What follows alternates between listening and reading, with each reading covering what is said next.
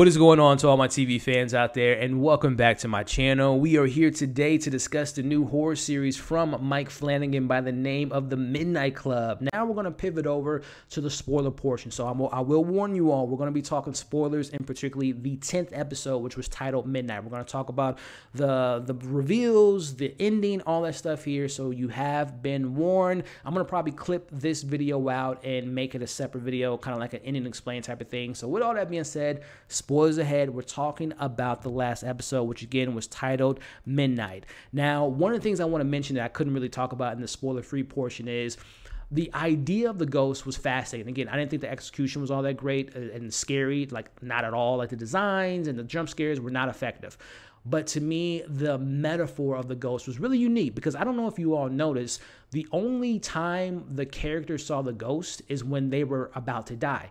Think of it as Anya, who we talked about in the spoiler-free portion. Didn't like her at first, but ended up loving her, especially when she had her solo episode. I think it was episode 7, when she was kind of like in limbo, life and death, and she was like listening to the radio. All that stuff was fantastic. But when you go into the idea of these ghosts only appearing when they were going to die, that was like, again, the metaphor of death. Their time was coming.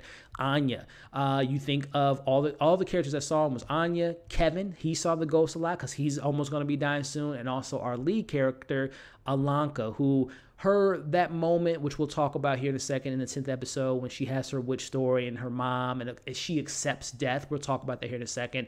That was a really good sentimental, emotional moment that I thought had a really good payoff.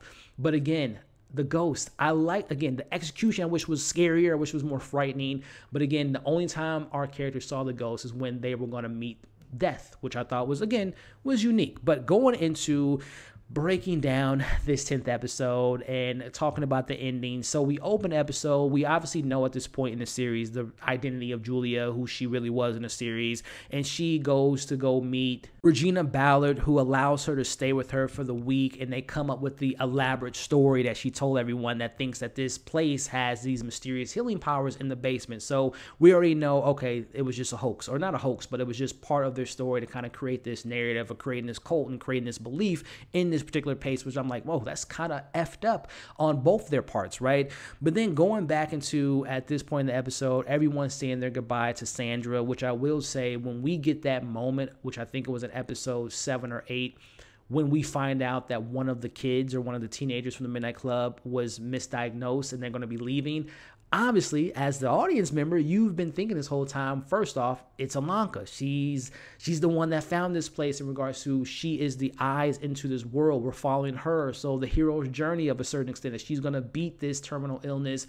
Or you're thinking, wait a minute, maybe that ritual that she did actually worked and she's going to leave. But this caught me by surprise and ended up being Sandra, which was, I'll admit, it was emotional, man, because again, we're following Alanka. Of course, they built the other characters out, some more than others, but we think it's going to be Alanka, and when she finds out that it's Sandra, she's kind of like, no, Sandra, you know, it's not you, it's me. And then when she finds out, no, I'm going to be leaving tomorrow, that was very heartbreaking. And again, when they say their goodbyes and all that stuff, I didn't cry or anything at one point in this series, but it was emotional. But let me know how you all felt about that moment. And did you think it was going to be Alanka? Or once Dr. Stanton said it was a female, I was like, okay, it's only 3 characters left that are female, Alanka, Nansky, and Sandra. So let me know how you all took that in, and if you got a little bit emotional when you found out who it was. But I will go back to Sandra, and I talked about it in my spoiler-free portion.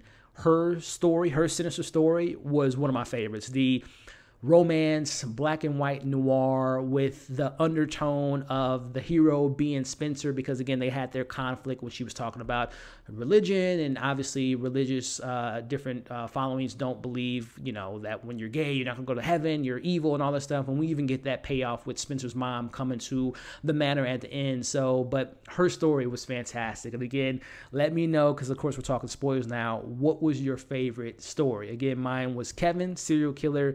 I enjoyed the Amesh story, the sci-fi time traveling story, and also, like I just mentioned, the black noir. Let me know some of your favorites. So moving on to kind of breaking down the final moments. Again, the question at hand when you're watching the show is, are these ghosts? Is there a real afterlife? And all that stuff is still questionable until we get this moment. Anya's friend, her childhood friend, comes to go pick up her belongings, and he finds the ballerina.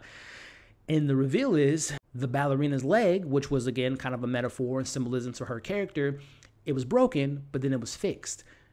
She didn't fix that when she was alive. She fixed that from the afterlife, which if you go back to the very beginning of the show, if one of us die, we have to give us a symbol or give you all something to know that we're in the afterlife. So she did that from the afterlife. So I kind of really enjoyed that moment, especially like I said, off the bat, Anya, I'm like, yo, she is being a little bit too rude to our main character. But again, you learn why she's so standoffish, why she's so protective of her friends, and especially when you get her story. So that was a good moment. That was some of the shiny moments of this finale, because a lot of the stuff to me just didn't really stick the landing for me. But that brings us to wrapping up our final stories, which one of the stories had a bad ending, which the crew even admits, and the other one had a better emotional moment, which is Kevin finally finishes his story, which was personally my favorite story up until the ending. But his whole I can't kill Sheila, his great-great-grandfather, or even decades ago, generations ago, they had the little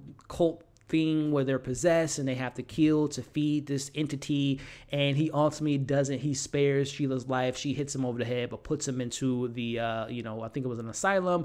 But again, the overarching theme was, obviously he killed his girlfriend metaphorically, and he saved Sheila because obviously in reality he was in love with, well, not in love, but he really had feelings for Alanka. So again, knowing that, and also too his story of being kind of the cool kid and all the different stuff, and like all these stories, again, whatever the incident was, whatever was murdering or whatever, time travel, it all played into those characters, which again, I talked about it. The best elements of this show was the stories within the story. It was the Midnight Club stories that was just way more appealing, way more entertaining, had way more depth and payoffs than the actual, I don't want to say reality because it's a fake show, but the reality of the manor and the ghost and the mystery of the manor.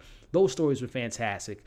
The ending wasn't great for Kevin's story, I will admit, and again, the club even admits it, but that brings us to the conclusion of Alanka's story with her mother and the witchcraft and not changing things. Remember?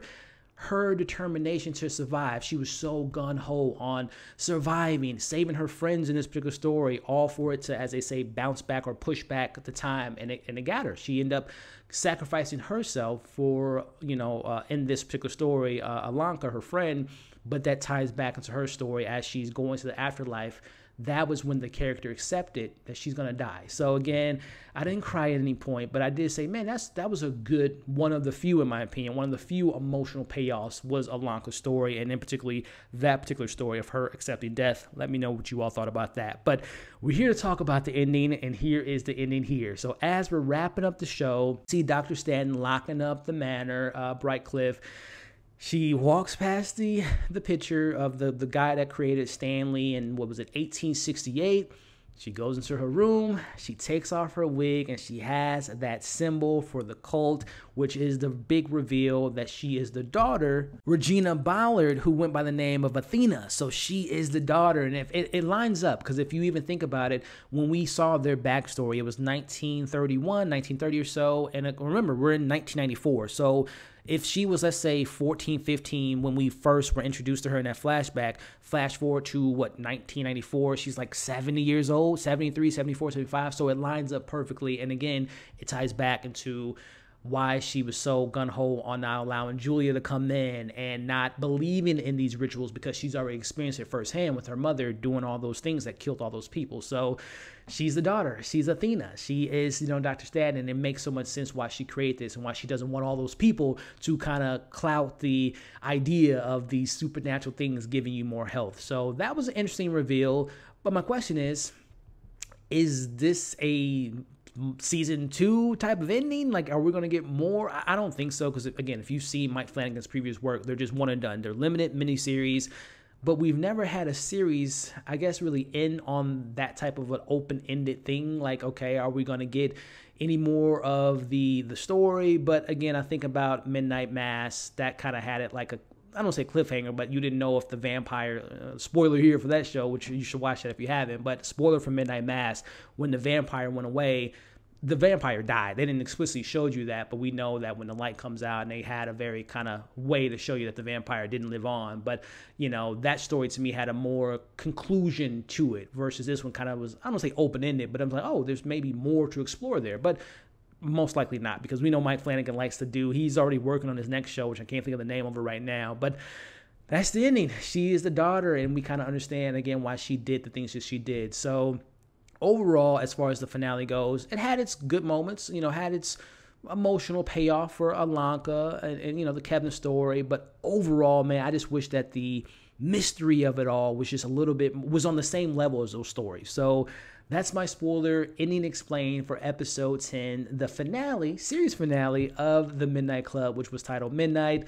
Let me know what you all thought about the ending. Let me know, if you're still here, your thoughts on the series overall. Again, I'm clipping this out to be a separate video, so if you haven't already, check out my non-spoiler review of the show, which can be found on the channel. But again, let me know what you thought of the ending, favorite moments, favorite characters, favorite story. Let's talk about it in the comments below. If you're still here, again, knowing that this is part of a bigger video, put the